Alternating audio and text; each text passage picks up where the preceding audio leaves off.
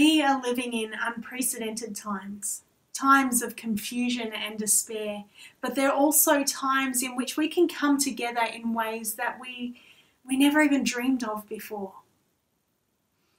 There is a sense that the fellowship that we enjoy during this time will draw us closer together as God's people and will in fact draw us closer to God himself. General Brian Peddle has issued a call to prayer, urging Christians around the globe to pray into the coronavirus situation with great urgency. And as such, he has set aside this day, April 19th, as a time that we can come together and do this across the world.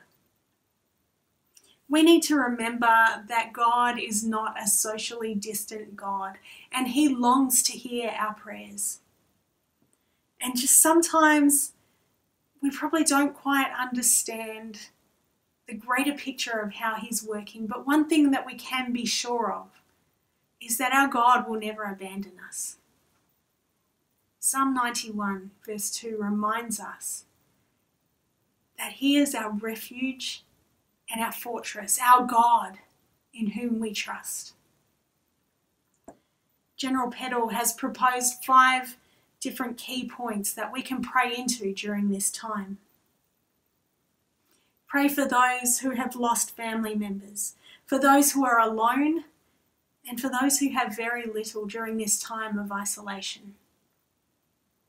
Pray for those in need, whose futures seem uncertain.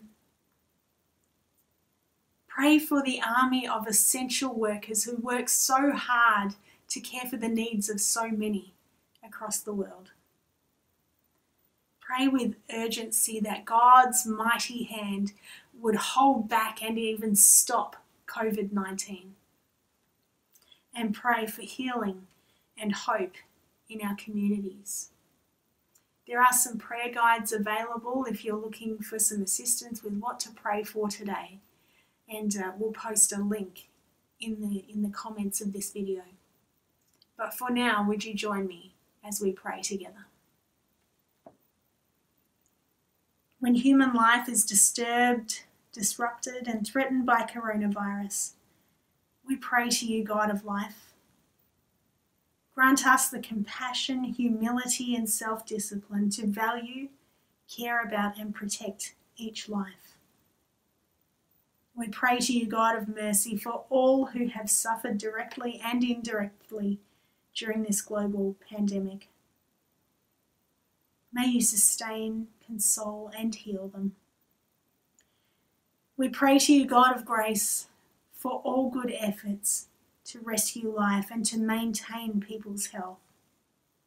May you strengthen, guide, and protect all who have committed to fight against this disease. We pray to you, God of righteousness, for justice to prevail.